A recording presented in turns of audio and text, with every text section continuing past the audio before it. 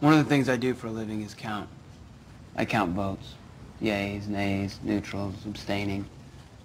And I'm good at it. But the most important count I do has nothing to do with work. It's the number of days since April 4th, 1999. As of this morning, that's 5,185. The bigger that number gets, the more it frightens me, because I know all it takes is one drink to go back to zero.